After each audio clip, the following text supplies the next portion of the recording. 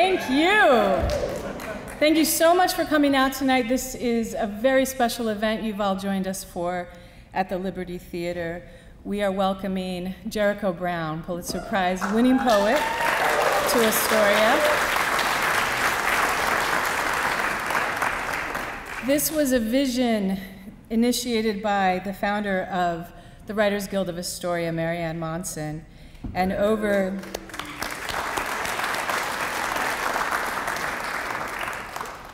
the past 2 years, she and the board of the Writers Guild have worked very diligently to make this happen, and now you all are here to bring it to fruition. Thank you very much for coming out tonight.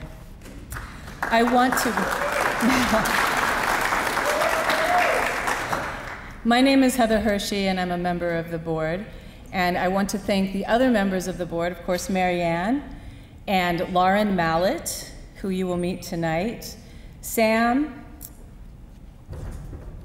Blair, yes, Flax Glore, and Michael Murdoch, as well as Jennifer Nightingale. Yeah! And our beloved treasurer, Meg, who is here from Texas tonight. So I also want to thank two former members, Sean Deal and Lynn Marie Diacani, who also contributed to tonight's event. We are very grateful to Clatsop County Coalition for the development grant that helped fund tonight. Generous contributions from our many partners, including the Q Center, Dinah Urell and Hipfish Monthly, the Elliott Hotel, and KMUN, our local radio station. And KMUN is broadcasting tonight's event as well. There will be video available after the event that we can thank KMUN for as well.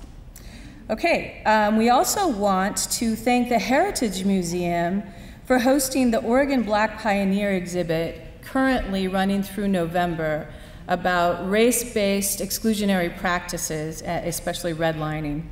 So please check that out. We are very grateful to Vintage Hardware, Costco in Warrenton, Bridgewater Bistro for contributing to our goodies tonight. And finally, we want to thank all of you. Astoria Writers Guild is a member-based organization, so our members have made this happen, and we hope that if you're interested in continuing to be a part, if you're not already a member, that you'll check us out at www.thewritersguild.org. And I am going to now introduce Lauren Mallett, who oversaw the amazing poetry contest we have as a corollary event to Jericho's reading. After Jericho's poem, The Tradition, contestants were asked to write their own pieces, and then we selected winners. We have 3 winners tonight, and Lauren will tell you more about that special event, and you'll get to hear from the winners. Thank you so much.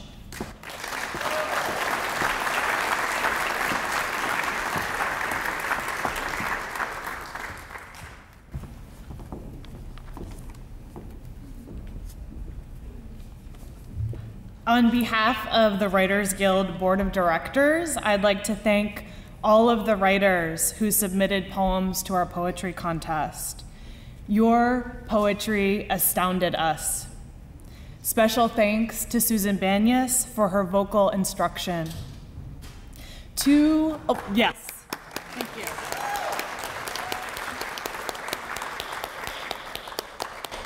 There you are. 2 of our 3 contest winners will be sharing their poems tonight. Our 3rd winner, Astoria High School senior Rocky Rube, is the quarterback of the football team, and he's currently on the field in a playoff game. Yeah.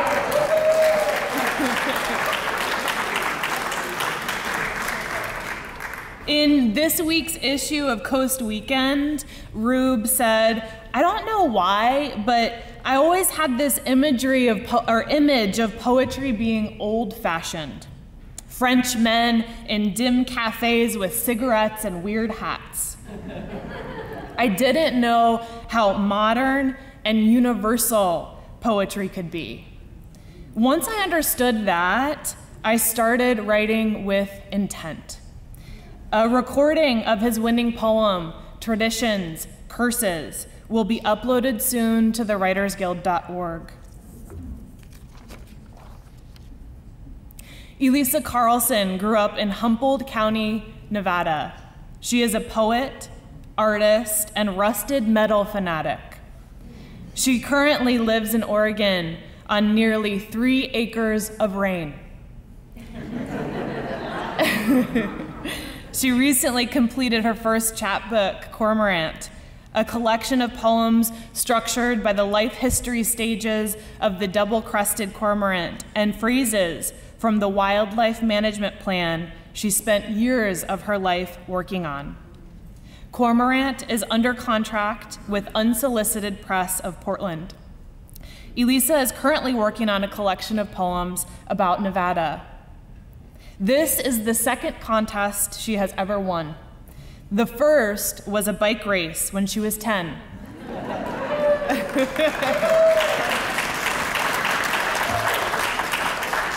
And that bike race was on a baby blue BMX. Emily Ransdell is a part-time resident of Manzanita, where she teaches poetry workshops and helps organize various writing events at Hoffman Center for the Arts. Her work has appeared in Poetry Northwest, Poet Lore, Tar River Poetry, Terrain, River Styx, and elsewhere.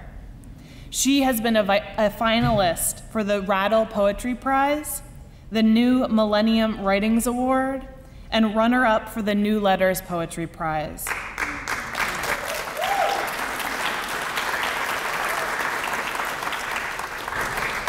Emily was twice selected by Ted Kuzer to appear in American Life in Poetry. And now we'll hear from our poet winners.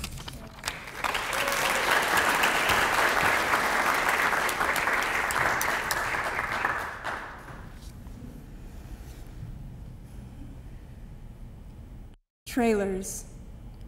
Walk to the back door. Aluminum, powder-coated, hollow.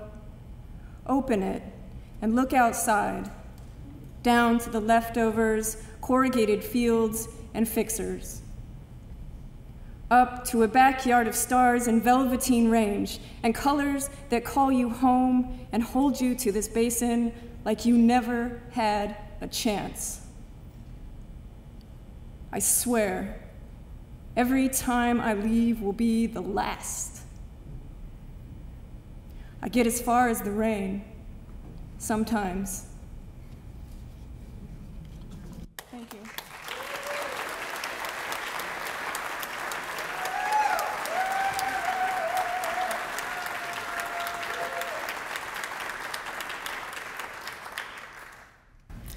Well, I'd like to start by saying thank you. It's so exciting to be here. And now for the rest of my life, I get to say I was the warm-up act for Jericho Brown.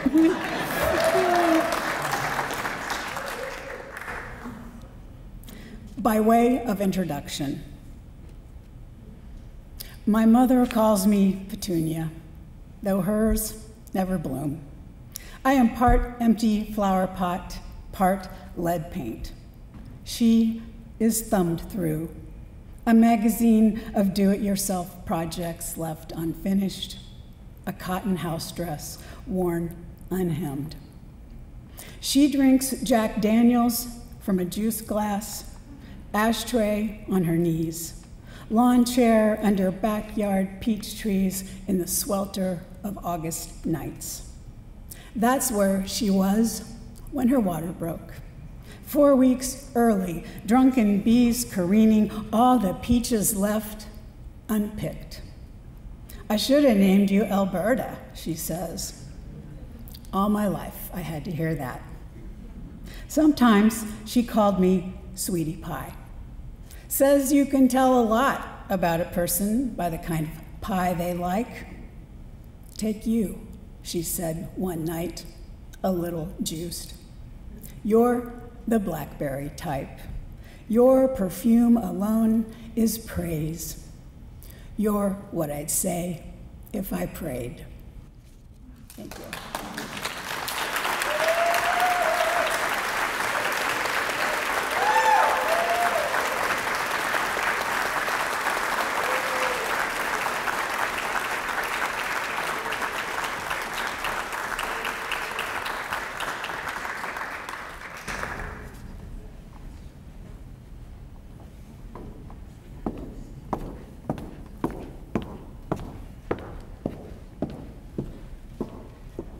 Today I had the great privilege of being in a workshop with Jericho Brown at Clatsop Community College, where he asked us to return to our 6-year-old selves.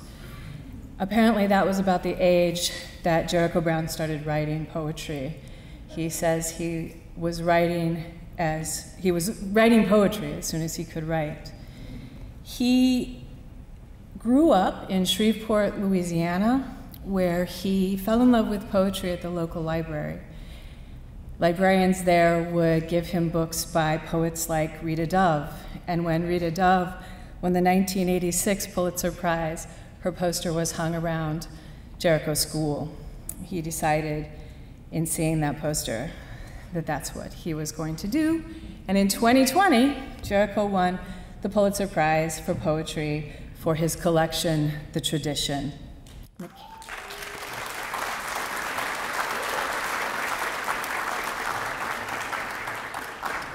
The Tradition also was nominated for the National Book Award in 2019. Jericho's first book of poetry, Please, was published in 2009 and won the American Book Award. The New Testament, his second book, won an Field Wolf Book Award. I'm sorry, it was the National Book Award. He also, in 2019, he also has been a recipient of the Guggenheim and a National Endowment for the Arts. He is the associate professor. He is an associate professor of English at Emory College, English and Creative Writing, and he directs the creative writing program there at Emory University in Atlanta, Georgia. Jericho Brown's poetry touches on the weird intersection of violence and love, the being of humans. And what really struck me today that he left us with was that he finds poetry to be the place where we may be able, where he feels like he's writing the utterance of the divine. Please join me in welcoming poet Jericho Brown.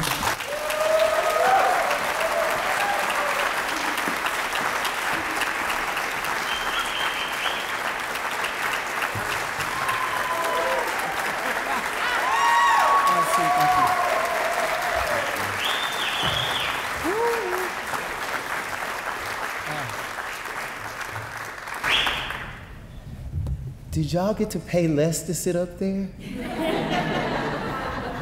Those are like the safe seats. Y'all know y'all never get no COVID up there, right? You know COVID don't rise high, honey, it stay low.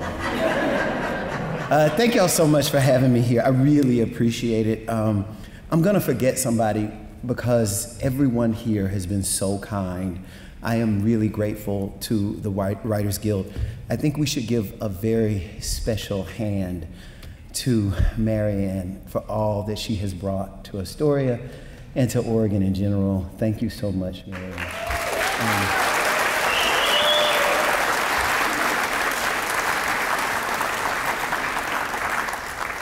Thank you to Jennifer for that introduction and for just traveling around with me all weekend. Thank you to Heather for that introduction. Thank you to Jennifer for traveling around with me all weekend. She followed me around with a chicken salad sandwich all night and made sure that I got it and ate it. Thank you, Lauren, for bringing me a Coca-Cola and not a Diet Coke. Really big thanks to the community college here and to the radio station, obviously. And I have to say, my biggest piece of gratitude right now goes to Regina at Posey Reed, who I have to thank for all the clothes I'm wearing. She's responsible for my drag. Thank you, Regina. She told me she couldn't be here, but I wish y'all could have. Better than the poetry was me trying to figure out how to make an outfit happen for tonight. I looked in my suitcase and I realized, oh, I don't have anything I was supposed to bring. So I'm not so good at traveling after not having traveled for 16 months. And while I was there, she and her daughter is autistic, and I would pick up a tie and she would say, and I knew that was not the tie, you know. And then she would make a different sound, and I'm like, is everything okay? And Regina told me, she says, that means I'm excited. So I was holding this tie. That means she's excited. So I was holding this tie, so I figured it must be the right tie. So I'm really happy to actually have something to wear, you know. Thank you so much. Thank you. I appreciate that. I was really worried, but it worked out. I'm grateful. So, you know, if y'all need anything to wear, go to Posey Reed. I'm going to, and big thanks to Meg, to Andrew, to everybody with the Writers Guild and everybody in the city who's been so kind. People have been, you know, I walk from one place to another and people come up to me and they say, I'm gonna come tonight or I'm gonna come tomorrow when I was here yesterday, and I really appreciate all of the love and the support. And it's really nice to know that poetry cannot be pinned down by location, that it is indeed everywhere, and that my poems move forward without me whether or not I move forward. I'm grateful for that, and that is exactly what I wanted when I was a kid dreaming of becoming a poet. So I'm gonna read some of those poems to you. Is that okay if I read you some poems? So where I'm from, we always begin with prayer, so. Prayer of the backhanded. Not the palm, not the pear tree switch, not the broomstick, nor the closest extension cord, not his braided belt, but God, bless the back of my daddy's hand, which, holding nothing tightly against me and not wrapped in leather, eliminated the air between itself and my cheek. Make full this dimpled cheek, unworthy of its unfisted print, and forgive my forgetting the love of a hand, hungry for reflex, a hand that took no thought of its target, like hail from a blind sky, involuntary, fast, but brutal in its bruising.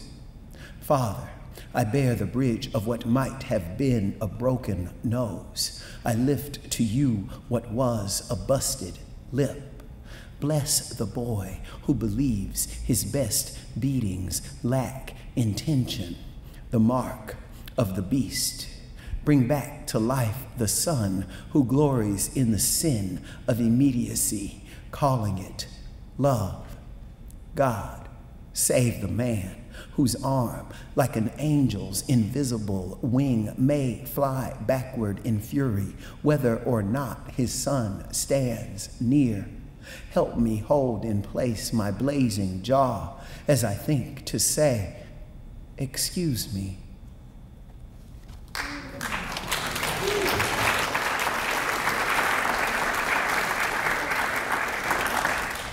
This next poem is named after a phrase that's very popular where I'm from. I'm from Louisiana, and I've actually never heard anyone use this phrase other than in the state of Louisiana, or I hear it from people in other places who are from Louisiana. If you don't know the phrase, I think its meaning will become clear to you as I'm reading the poem. 4:00 in the morning. My mother grew morning glories that spilled onto the walkway toward her porch, because she was a woman with land who showed as much by giving it color. She told me I could have whatever I worked for. That means she was an American. But she'd say it was because she believed in God. I am ashamed of America and confounded by God. I thank God for my citizenship in spite of the timer set on my life to write these words. I love my mother. I love black women who plant flowers as sheepish as their sons. By the time the blooms unfurl themselves for a few hours of light, the women who tend them are already at work. Blue. I'll never know who started the lie that we are lazy, but I'd love to wake that bastard up at 4 in the morning, toss him in a truck, and drive him under God past every bus stop in America to see all those black folk waiting to go work for whatever they want. A house, a boy to keep the lawn cut, some color in the yard. My God, we leave things green.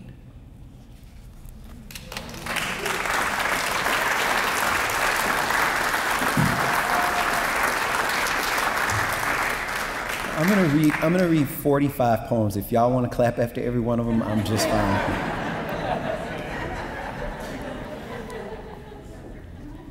Labor.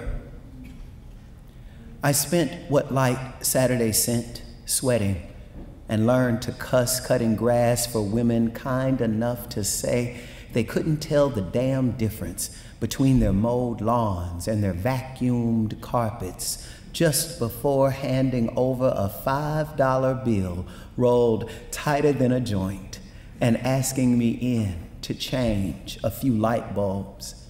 I called those women old because they wouldn't move out of a chair without my help or walk without a hand at the base of their backs.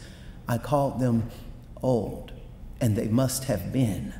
They're all dead now. Dead and in the earth I once tended. The loneliest people have the earth to love and not one friend their own age, only mothers to baby them and big sisters to boss them around, women you want to please and pray for the chance to say please to. I don't do that kind of work anymore. My job is to look at the childhood I hated and say, I once had something to do with my hands.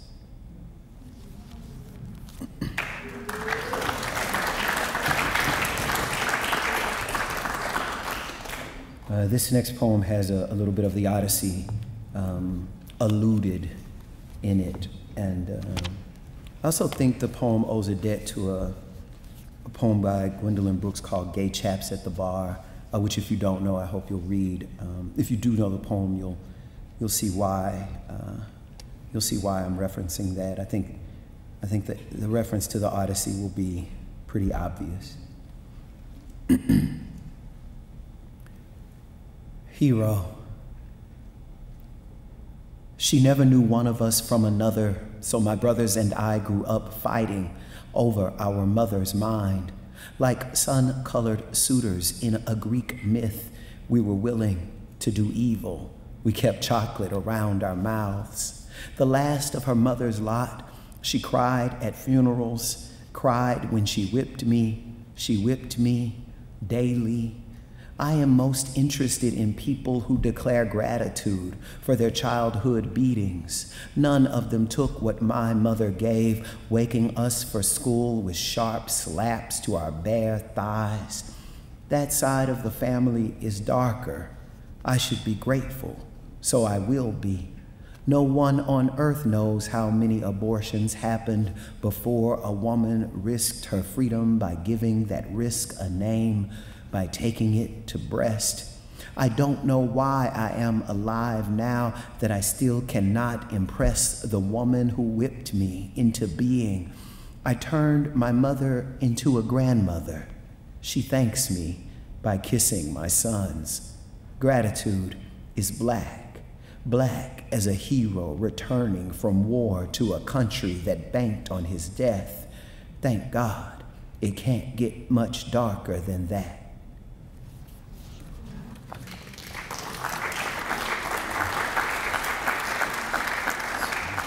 I often get asked about process and how I go about making poems, and that answer is very difficult for me to give. Actually, I'm pretty good at giving the answer. It just takes a really long time because every poem arrives in a different way. This poem in particular is interesting to me, at least, because there's not one original line in it, which is actually very funny because I would get angry with my students about that. But it's a poem where I have taken phrases that I heard in the church, in the school, in the neighborhood where I grew up, and I put all of those phrases together in this poem. So this poem is sort of an amalgamation of what I heard and what I understood life to be like when I was growing up. Autobiography. Keep the line steady. Keep your back straight. Keep coming back for more. Keep fucking with me, Cletus. Keep putting your hands on me like that, and you'll always have a place to lay your head. Keep my waistline down. Keep your figure up. Keep your man happy. Keep a woman crazy. Keep your daddy off your mama, or next time I'm calling the police. Keep these nappy-headed children off my green, green grass. Keep talking smart if you want to. Keep looking at my man and I'll cut you a new eyelid. Keep looking me in my face when you tell your next lie. Keep on walking, I ain't talking to you anymore. Keep holding that last note. Keep singing while I get the splinter out. Keep singing for Jesus, baby, and everything will be all right. Keep me in your prayers. Keep us in your thoughts. Keep your eyes on the black one. He ain't got no sense. Keep your money in your pocket, Nelson. These hoes giving it away. Keep this one occupied. I'll get his wallet. Keep on living, honey, and you'll get old too.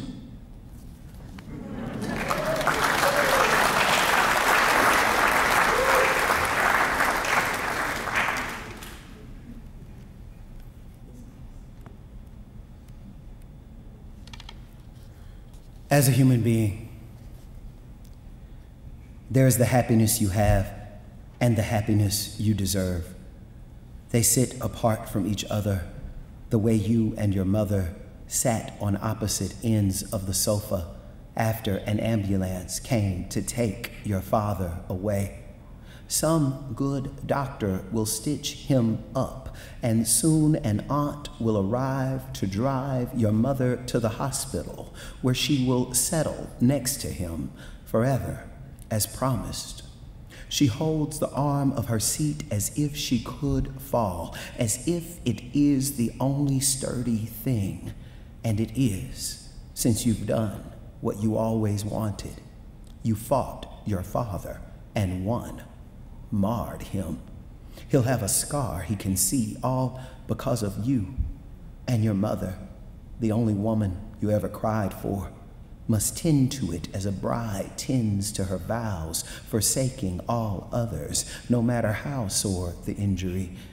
No matter how sore the injury has left you, you sit understanding yourself as a human being, finally free now that nobody's got to love you.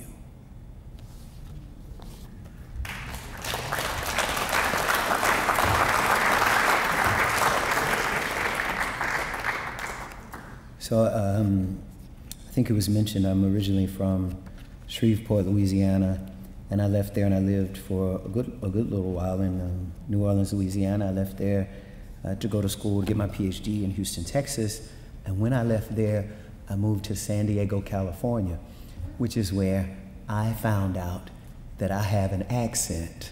I had no idea before that. I also found out that there were many words and many phrases that were particular to the South even more particular to Louisiana, that I used all the time, and people simply did not know those words or phrases and often didn't understand what I was saying. One such word is the word nim, and it is a word that has a meaning. It means that person and everyone you associate with that person. To put it in context for you, say you went to high school with somebody, and when you knew them in school, you knew them and their family pretty well. And you might have known not just their family, but their extended family if you hung out with them tight enough. You don't see them for a long time, and when you see them again, if you live where I am from, you might say to them, "Hey, how you doing? How is your mama nim?" That's how that word works.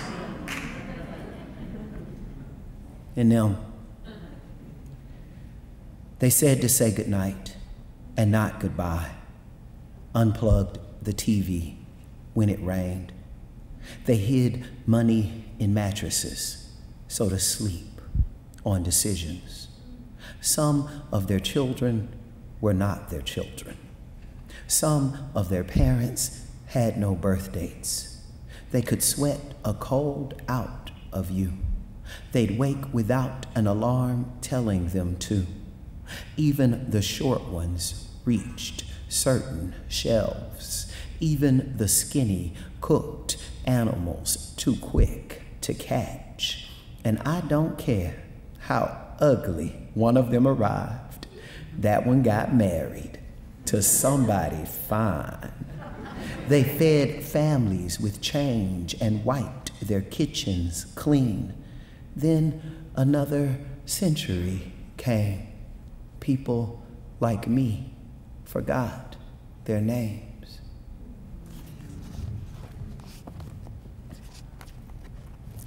So I'm going to read some poems to you that are in many ways about my own personal nim. For this first one, you may want to know that Janis Joplin recorded the Gershwin Standard Summertime with Big Brother and the Holding Company for their 1968 chart-topping album, Cheap Thrills. She died of a heroin overdose in 1970. She was 27 years old. Track 5, Summertime, as performed by Janis Joplin.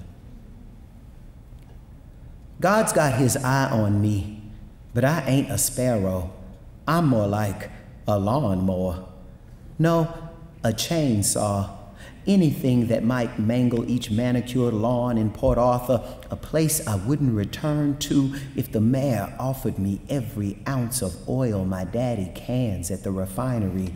My voice, ain't sweet. Nothing nice about it. It won't fly, even with Jesus watching. I don't believe in Jesus. The Baxter boys climbed a tree just to throw persimmons at me. The good and perfect gifts from above hit like lightning, leave bruises. So I lied. I believe, but I don't think God likes me. The girls in the locker room slapped dirty pads across my face. They called me bitch, but I never bit back. I ain't a dog. Chainsaw, I say. My voice hacks at you. I bet I tear my throat. I try so hard to sound jagged. I get high and say one thing so many times, like Willie Baker, who worked across the street. I saw some kids whip him with a belt while he repeated, please. School out, summertime, and the living lashed. Mama said I should be thankful that the town's worse to coloreds than they are to me, that I'd grow out of my acne. God must love Willie Baker. All that leather and still a please that sounds like music. See? I wouldn't know a sparrow from a mockingbird.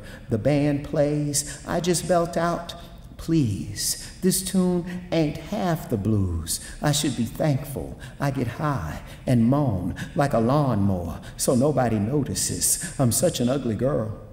I'm such an ugly girl. I try to sing like a man. Boys call boy. I turn my face to God. I pray, I wish I could pour oil on everything green in Port Arthur.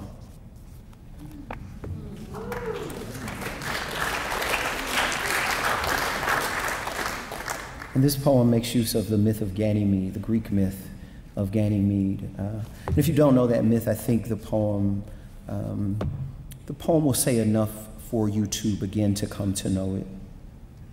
Ganymede is definitely one of my nim. Ganymede. A man trades his son for horses. That's the version I prefer. I like the safety of it. No one at fault, everyone rewarded. God gets the boy. The boy becomes immortal. His father rides until grief sounds as good as the gallop of an animal born to carry those who patrol our inherited kingdom.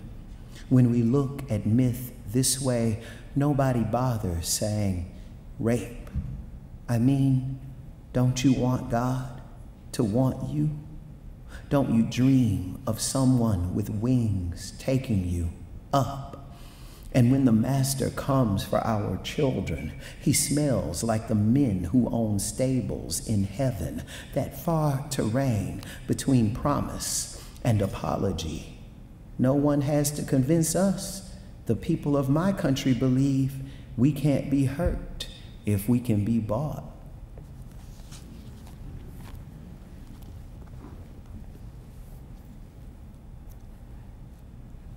Say thank you. Say I'm sorry.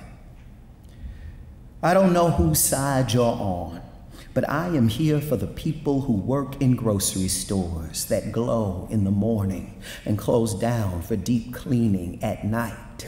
Right up the street and in cities I mispronounce, in towns too tiny for my big black car to quit, and in every wide corner of Kansas where going to school means at least one field trip to a slaughterhouse.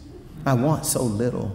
Another leather-bound book, a gimlet with a lavender gin, bread so good when I taste it I can tell you how it's made. I'd like us to rethink what it is to be a nation. I'm in a mood about America today. I have PTSD about the Lord. God save the people who work in grocery stores. They know a bit of glamour is a lot of glamour. They know how much it costs for the eldest of us to eat. Save my loves and not my sentences. Before I see them, I draw a mole near my left dimple. Add flair to the smile they can't see behind my mask. I grin or lie, or maybe I wear the mouth of a beast. I eat wild animals while some of us grow up knowing what gnocchi is. The people who work at the grocery don't care. They say, thank you. They say, sorry, we don't sell motor oil anymore. With a grief so thick you could touch it. Go on, touch it. It is early. It is late. They have washed their hands. They have washed their hands for you, and they take the bus home.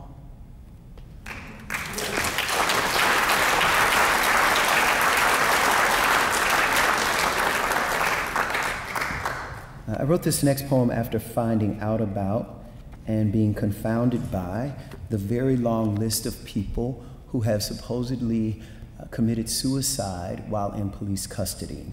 That list includes people like Jesus Huerta in North Carolina, who after having been patted down, while handcuffed, on the walk from the police cruiser to the building where he was to be booked, somehow managed to shoot himself in the back corner of his head. Or Victor White III in Louisiana, where I'm from, who, after having been patted down, while handcuffed, sitting in the back seat of a police cruiser, somehow managed to shoot himself in his upper back. Or Sandra Bland in Texas, who, after a day of fighting for her life, hung herself with a trash bag in a cell where there is footage of her.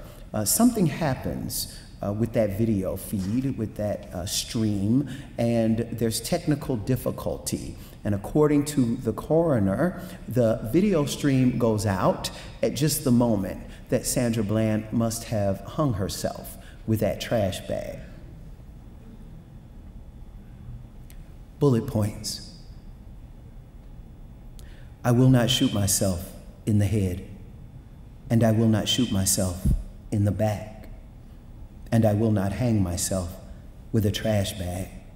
And if I do, I promise you, I will not do it in a police car while handcuffed, or in the jail cell of a town I only know the name of because I have to drive through it to get home. Yes, I may be at risk, but I promise you, I trust the maggots who live beneath the floorboards of my house to do what they must to any carcass more than I trust an officer of the law of the land to shut my eyes like a man of God might, or to cover me with a sheet so clean my mother could have used it to tuck me in. When I kill me, I will do it the same way most Americans do. I promise you, cigarette smoke, or a piece of meat on which I choke, or so broke I freeze in one of these winters we keep calling worst. I promise if you hear of me dead anywhere near a cop, then that cop killed me. He took me from us and left my body, which is, no matter what we've been taught, greater than the settlement a city can pay a mother to stop crying, and more beautiful than the new bullet fished from the folds of my brain.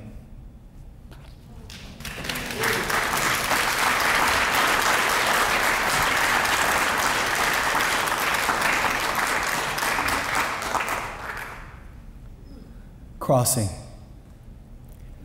The water is one thing, and one thing for miles. The water is one thing, making this bridge built over the water another. Walk it early. Walk it back when the day goes dim, everyone rising just to find a way toward rest again. We work. Start on one side of the day like a planet's only sun, our eyes straight until the flame sinks. The flame sinks. Thank God I'm different. I figured and counted. I'm not crossing to cross back. I'm set on something vast. It reaches long as the sea. I'm more than a conqueror, bigger than bravery.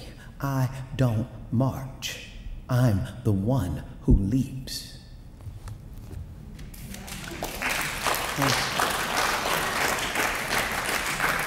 I'm reading retrospectively for you, which is to say I'm reading from my first book, Please. I'm reading to you from my second book, The New Testament. My mother is still angry with me about that title.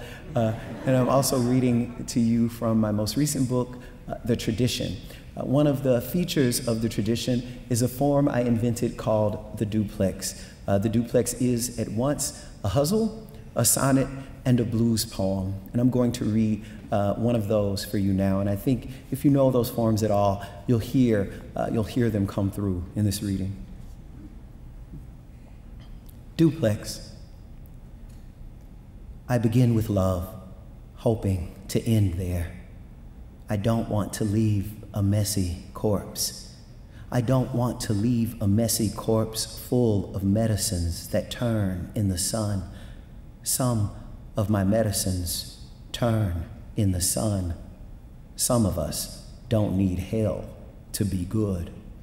Those who need most need hell to be good. What are the symptoms of your sickness? Here is one symptom of my sickness. Men who love me are men who miss me. Men who leave me are men who miss me in the dream where I am an island. In the dream where I am an island, I grow green with hope. I'd like to end there.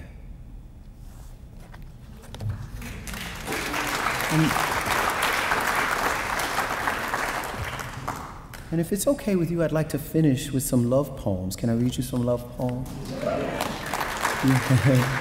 You know you have to ask for consent.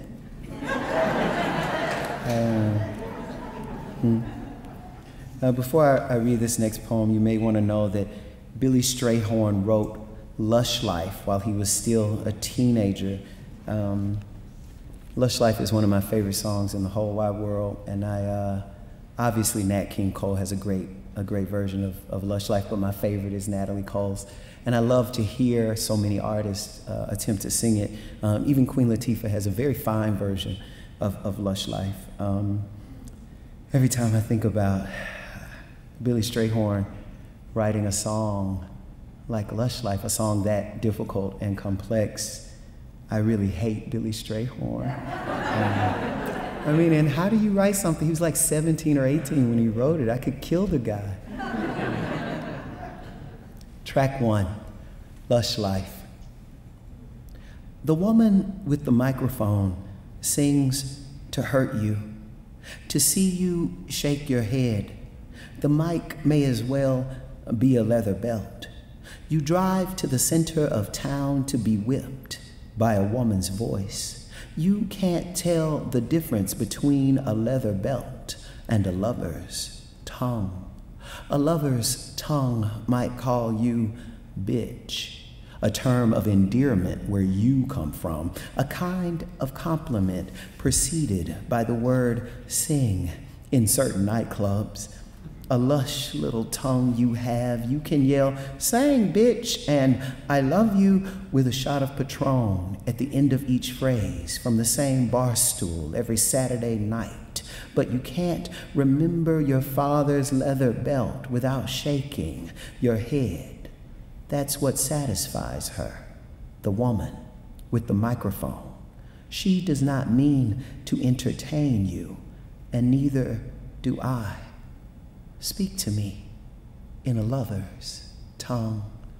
Call me your bitch, and I'll sing the whole night long.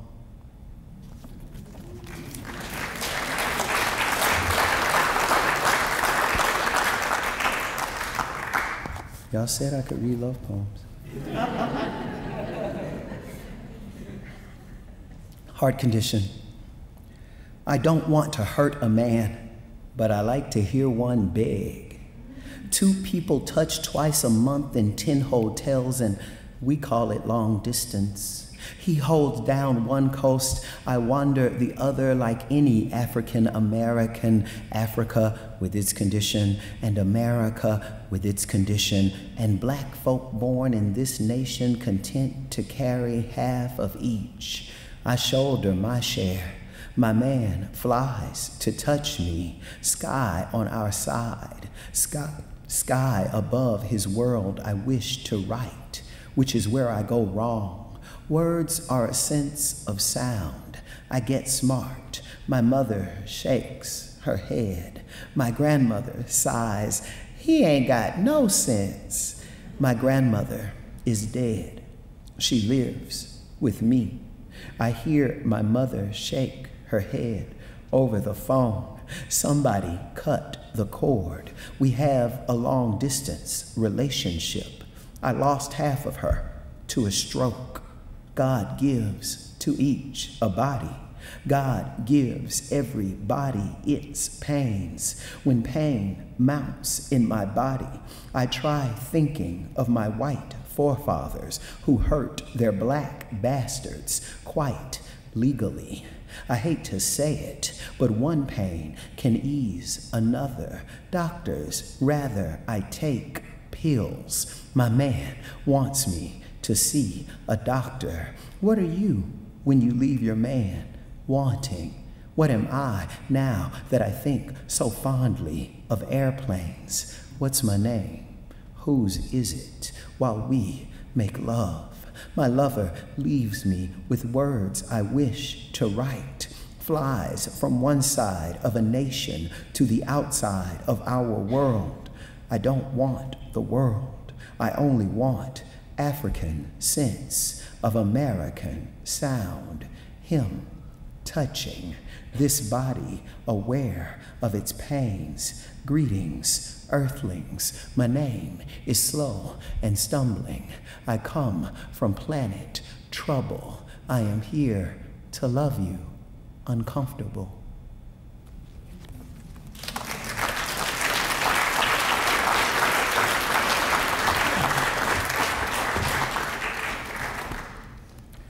I love poetry, and I think I love poetry more than anything. I love poetry, I hope that's clear. I love poetry. I love poetry so much. The only thing that I love more than poetry is cuddling. I just think cuddling wins all day long. I can't believe y'all are here. You should be cuddling. Go home and cuddle, afterward. This is a poem about cuddling. Stand. Peace on this planet, or guns glowing hot. We lay there together as if we were getting something done. It felt like planting a garden or planning a meal for a people who still need feeding. All that touching or barely touching, not saying much, not adding anything. The cushion of it, the skin and occasional sigh, all seemed like work worth mastering. I'm sure somebody died while we made love. Somebody killed somebody black. I thought then of holding you as a political act. I may as well have held myself. We didn't stand for one thought, didn't do a damn thing. And though you left me, I'm glad we didn't.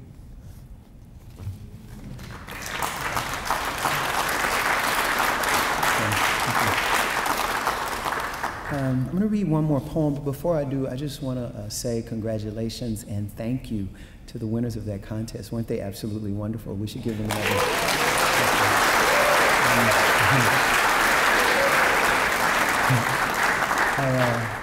I'm going to finish with the poem that's the last poem in my book.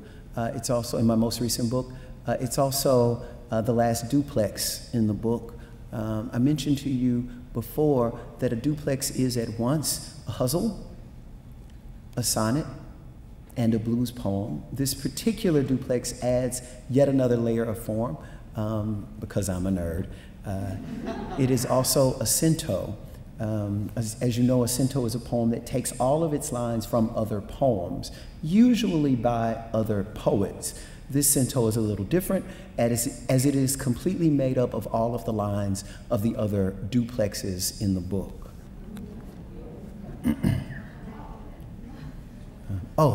And I had to tell y'all that because that means you're going to hear a line I already read so I don't want you to think I just ran out of ideas. And I had to tell you that I was reading the last poem because there's all this conversation about what the superior genre is, but fiction writers cannot read you the last page of their book.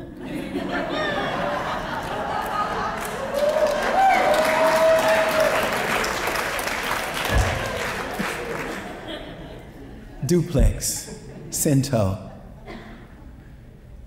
My last love drove a burgundy car, color of a rash, a symptom of sickness. We were the symptoms, the road, our sickness. None of our fights ended where they began. None of the beaten end where they began. Any man in love can cause a messy corpse. But I didn't want to leave a messy corpse obliterated in some lilied field, stench obliterating lilies of the field, the murderer young and unreasonable. He was so young, so unreasonable, steadfast and awful, tall as my father. Steadfast and awful, my tall father was my first love. He drove a burgundy car. Thank you so much.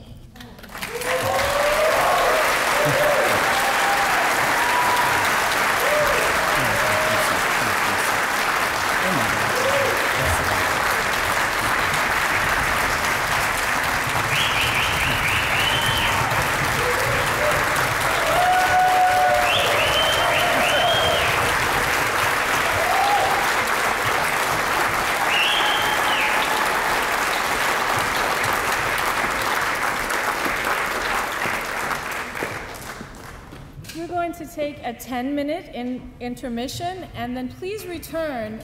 Marianne will be interviewing Jericho on stage. So, we will be entertaining some of the questions that the audience wrote beforehand. So, thank you.